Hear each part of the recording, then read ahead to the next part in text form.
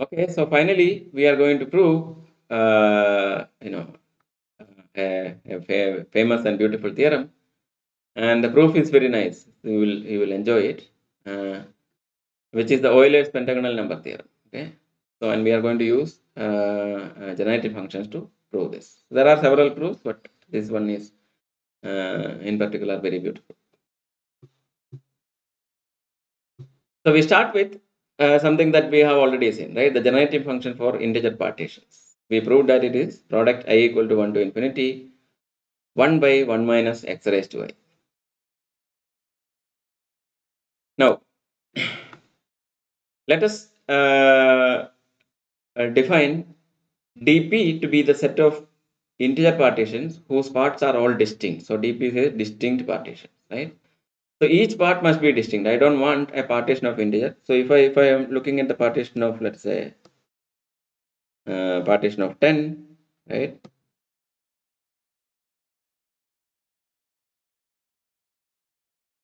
I can write it as 2, or maybe let me.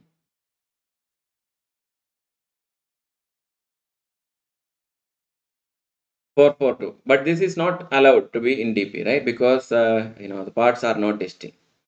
So I don't want such partitions, right? So I want to avoid these kind of things where parts are repeated.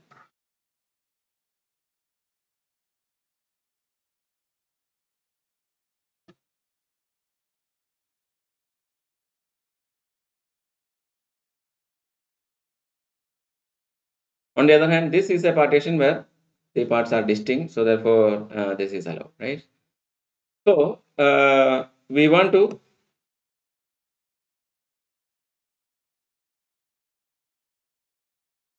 look at the set of all integer partitions where the parts are distinct for any n, right? So therefore, look at all possible integers.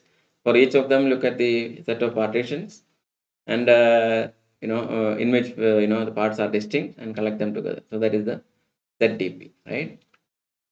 Now we want to look at the generative function for dp. Okay, so let us see what is this. So first we observe that for each number I, right? When we are deciding the partition, right? But as we did in the case of 10, for example, right? Each number 1, 2, 3, 4, 5, etc. We have a choice, right? Whether we want to add I into the partition mu exactly once or not to add it, right? So for every I, we have a choice, either add it once or not at all. Then that's okay, right? But if I add, I can only add it once. Now, as we just noticed, right? This choice is given by the generative function 1 plus x raised to I, because if I choose either x raised to I, I say that I have chosen I to be in the partition. And if I choose 1, then I say that I is not in the partition, right? So, then if you look at the product 1 plus x raised to I, right, where I ranging from 1 to infinity, that tells that, I am choosing, either exactly one copy of I, right? For any integer, I am going to choose only either exactly once or nothing, right? And therefore, this is the generative function for dp of x, right? That is something very clear to us. Now that we can get by product formula. But on the other hand, what is dp of x by the definition of dp, right? dp says that dp is the set of all partitions where each part is distinct. Now, because of this, how do I get the generative function, right? So because each part is distinct, and I sum over all the elements in dp, right? X raised to what number it is representing, right? So if the partition is representing, let's say, n, right?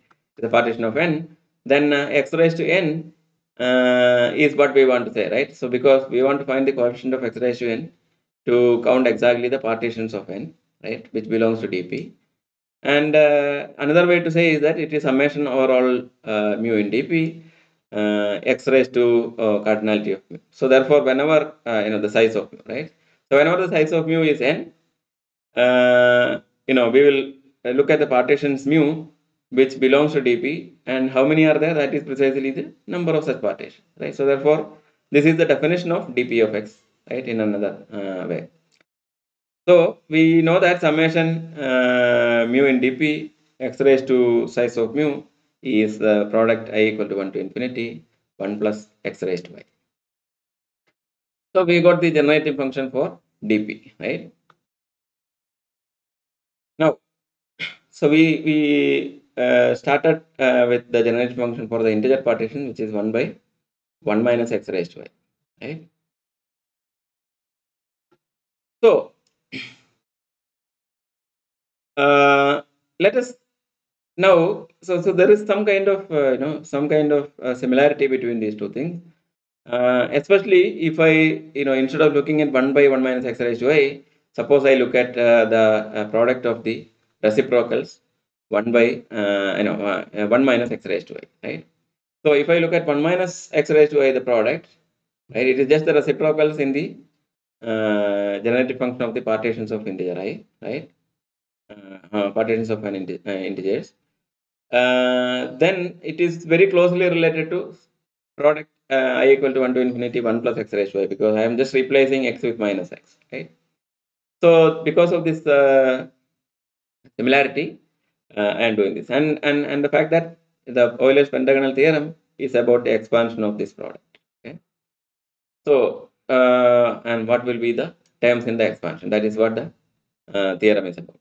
So let us now look at this product, which is very much related to the both, right, in two different ways. This product is related to the distinct parts generative function by changing x to minus x, and also related to the partition for integers as reciprocals of the factors, right? So therefore, this is related to both, and we are going to use this relation. Now, suppose we are given a partition of some number, say mu is equal to mu1, mu2, etc., mu s. So there are exactly s parts. So the length of mu is s, right? So if you recall, when we studied partitions, right, integer partition, we said that length of the partition denoted L of mu is the number of terms, right? Number of parts. So given a partition mu, mu1 to mu s, the length of mu is precisely s. Now let us again look at summation, product I equal to 1 to infinity 1 plus x raised to y, right? Which by definition is summation mu in dp x raised to size of mu. Now, when I change the sign of x to minus x, right? So then what happens? So I get not x to minus x. I'm changing the it's not changing x to minus x. Sorry, it's changing the sign from 1 plus x raised to y to 1 minus x raised to y, right? So I have product I equal to 1 to infinity 1 minus x raised to y. So how can I represent this in terms of the summation that we have? Okay. So I claim that this is actually equal to summation mu in dp minus 1 raised to length of mu x raised to size of mu. Now, can you think why this is precisely the case, right? So if you look at x raised to size of mu, right? We are looking at the coefficient of, so let's say mu is the partition of n. Then if you are looking at x raised to n, how do I get the term x raised to n, right? So x raised to n comes from the partition mu, right? And the partition mu is, let's say, mu1 to mu s.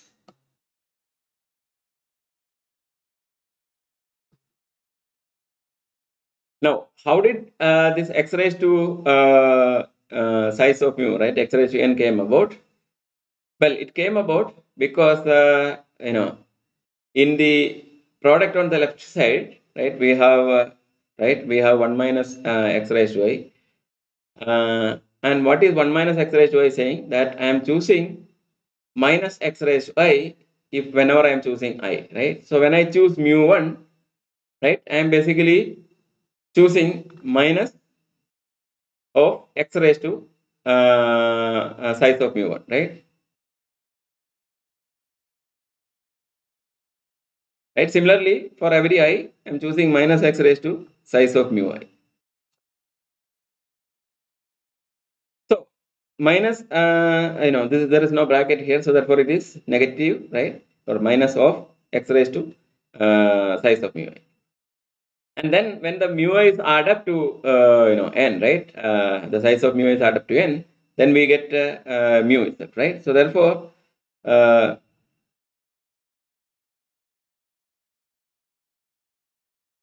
when I obtain x raised to right size of mu, I have taken how many copies of minus x raised to I, where I is ranging from some numbers. Precisely length of mu many copies of minus x raised to I have taken, right? Minus x raised to I, minus x raised to j, minus x raised to k, etc. Right? And if there are odd number of negative terms, then it is the product is odd, and otherwise it is even. So therefore, if I look at minus 1 whole raised to length of mu, it accounts for the sign, right? By length of mu is odd, then I get negative, and length of mu is even, I will get positive 10.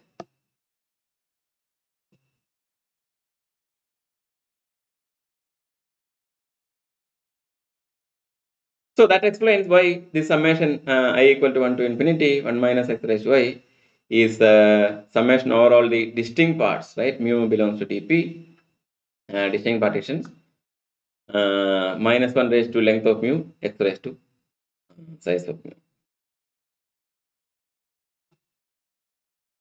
Now we are going to use some trick, right? So we have learned about involutions earlier.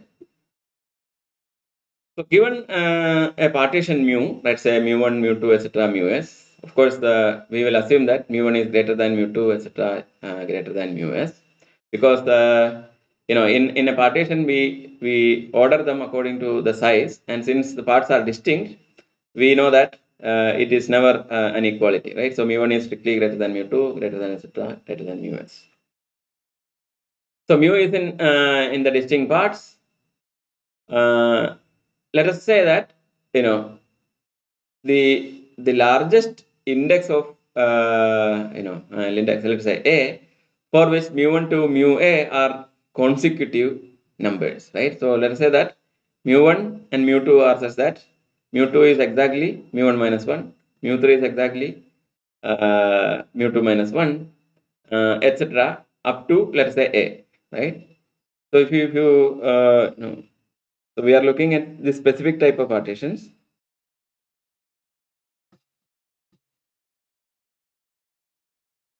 Not specific type of partition. We are looking at the partition then deciding up to which number we can have this consecutive numbers, right? So let us see. Yeah, so here is an example at a partition, the Farage diagram. If you look at this, you will see that here I have 1, 2, 3, 4, 5, 6, 7, 8, right? The first line, there is 8. So it's a partition with the first time is 8, right? Mu1 is 8.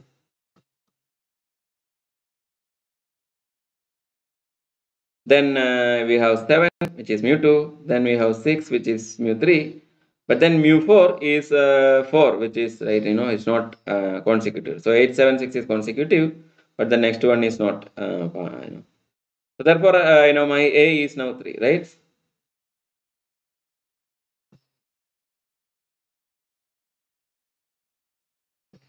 So this is how I choose A, right? So A is the largest index for which mu1, mu2, etc., mu_a are consecutive numbers. Then we define B to be, B is equal to mu_s, which is the smallest part of mu, right? The last part is B. So in this case, what is last part? Last part is 1, 2, 3, 4, right? So last part is B.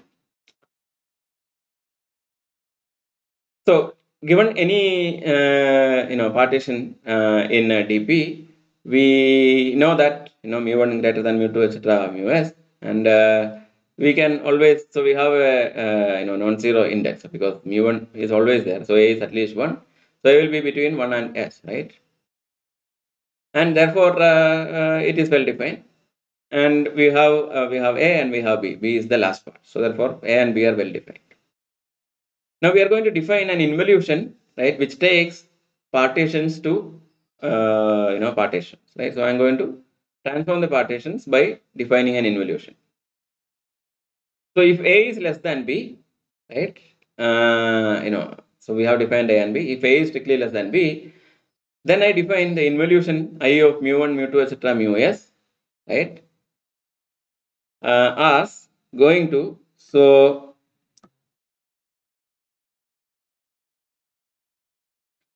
I of mu1, mu2, etc., mu_s is the partition by subtracting 1 from each of the first a terms, right? Because there is a consecutive numbers are there, mu1, mu2, mu3, etc.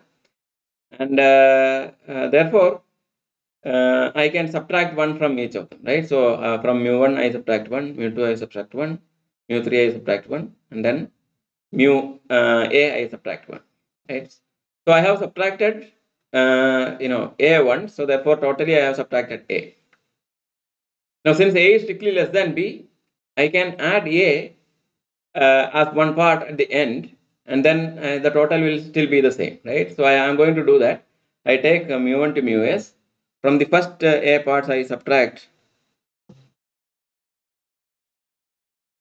1, right? Then all the remaining parts I keep as it is, mu_a plus 1 to mu_s, and then I include a new part, right? The number of parts is now increasing, right? And I am adding mu_s plus 1 is equal to a, right? So because a is strictly less than b, we know that this is definitely a partition of mu, right? Again, so therefore the involution does not affect the total, right? It keeps the size of the partition or area of the shape of the figure, right? The area is fixed because I am just rearranging the cells, and because mu a plus 1, right? So this is basically strict. We know that when I subtract, these numbers will never be larger than mu a plus 1 to mu a. So therefore, this will be still non-increasing sequence. So therefore, I have defined a partition by doing this. So I of a is and I of mu is another partition. So I of mu is obtained by decreasing the first a parts by mu, and by adding the part with size a to the last part of mu, right? So here is the pictorial representation of the same.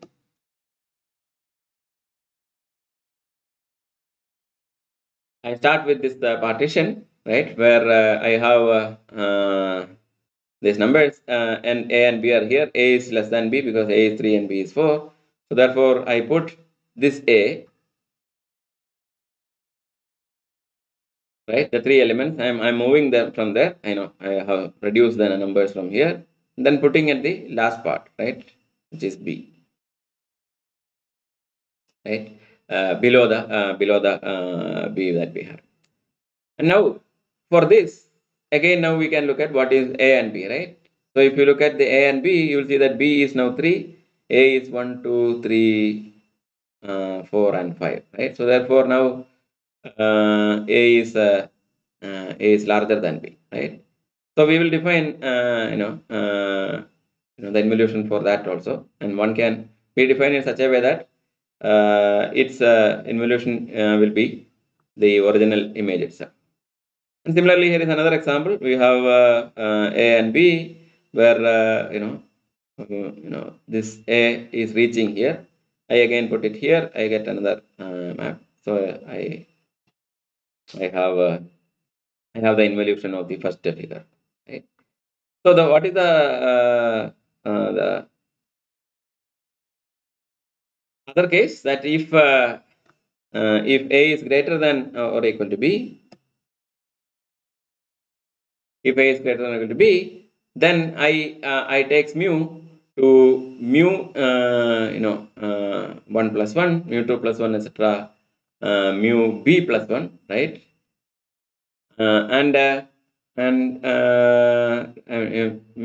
Mu subscript B plus 1 to mu A and mu S minus 1. Okay. So what I do is basically removing the last part, right? The mu S is the last part. I remove mu S from that and distribute. Mu S is actually equal to B, right? The smallest part is B. And distribute this B to the first B times of mu, right? So I'm going to add 1 to each of the first B parts. Since A is greater than or equal to B, I have the leverage to do this. So I add add these parts and I get the involution, right? So I of mu is obtained by removing the last part of mu and increasing the first B parts by 1. Now the claim is that I is an involution because if I look at I of mu, it is equal to mu. And this is something we can verify, right? Now it preserves the area because we don't remove any of the cells. We are just moving around the cell. So the total is going to be the same. But on the other hand, it is sign reversing in dp. Why is it sign reversing? Because if we are going to get distinct parts in the new mu, right? If the new partition at I of mu is having distinct parts, then the number of parts has changed by 1, right? So the length of mu is changing now, right? So length of mu and length of I of mu differs exactly by 1. So in the summation, the coefficient, right, minus 1 L dash mu, right, that sign has changed, right, for this particular partition. So it basically is a map from partitions to partitions where, for the first partition and second partition, if both of them are, in dp, then the sign of them are opposite. They are distinct partitions, they are different partitions, and the signs are different. So if I can match up this, those terms will cancel out in the summation, right? So if I'm looking at the summation here, the corresponding terms will cancel out, which means that in this product, right, the product is basically the expansion of this product is precisely the way we are obtained here. So we need to figure out which terms are going to cancel out, right, in this product, and that is what our aim is. So we have defined this involution and see whether there is any problem with this involution or if any of the terms are remaining, right? So there will be some cancellations because whenever mu is going to I of mu and mu and I of mu are distinct partitions, we know that those two will cancel out, right? Because they have different signs. The involution is a sign reversing involution.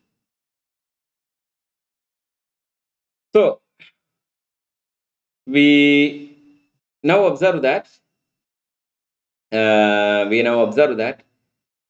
not all involutions of mu are going to be in dp. Okay, so only those in dp will be counted by the summation. Therefore, only those pairs will cancel out. So we need to figure out which are the ones which are not counted in dp. So there are two cases. Okay, one is that like if b is equal to a plus 1, right? So if exactly a plus 1, in that case what happens? So b is here 5 and a is 4, right?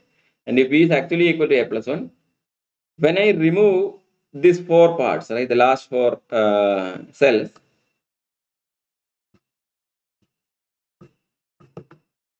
right, and we are going to put it below b, what happens? I am going to put 4 cells below B, but now B has decreased by 1, right? So, and therefore we have 4 new parts coming here, where these parts have disappeared, right? So we are getting a partition, but the last two parts are the same, right? Because there is 4 here, B become B minus 1, and A is also equal to B minus 1, right? So therefore, these two parts are having exactly the same size. So two same numbers are appearing, and therefore it is not in dp. I mean, it's not dd, it is dp.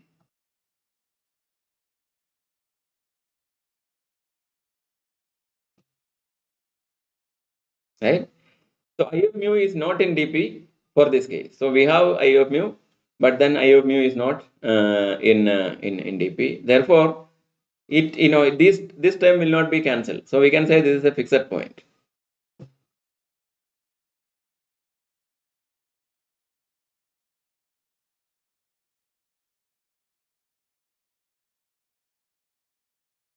Okay.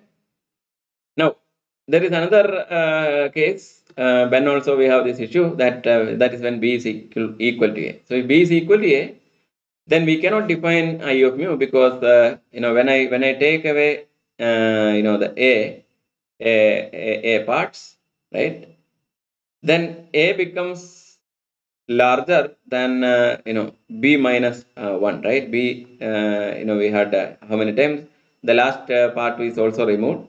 So therefore, if B is equal to A, then what happens is that when you remove the last part, it becomes B minus 1. I cannot put A below it. So therefore, I cannot really define I of mu.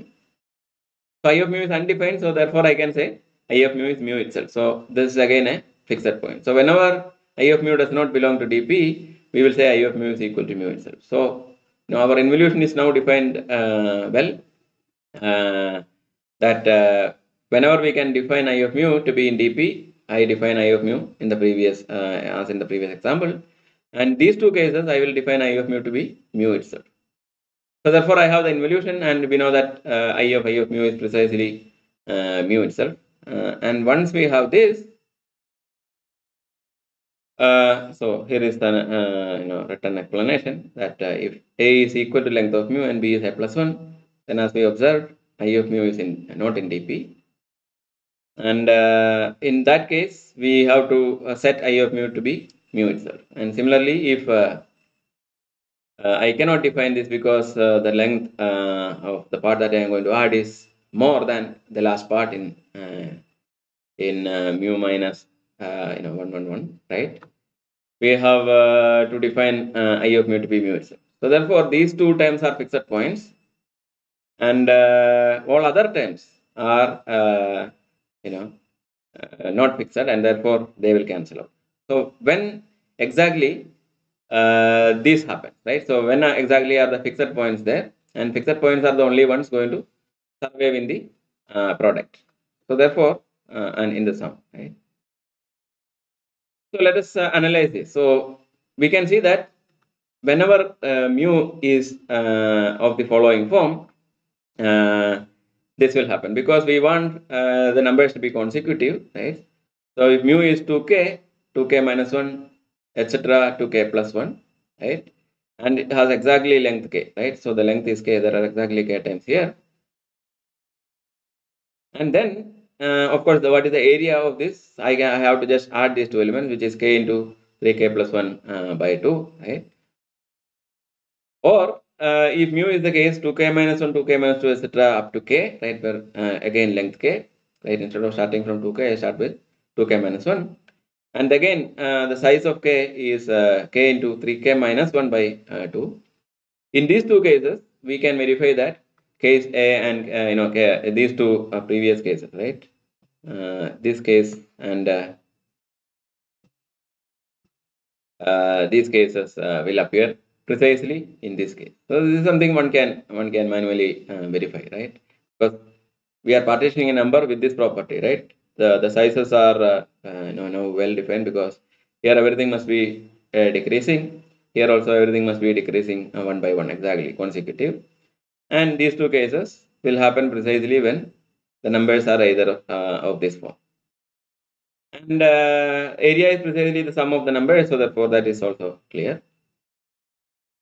So these are the fixed points one can verify, and then the empty partition, of course, is also a fixed point, right? It's not cancelled, and therefore we can use this information to define the product from the summation formula, right?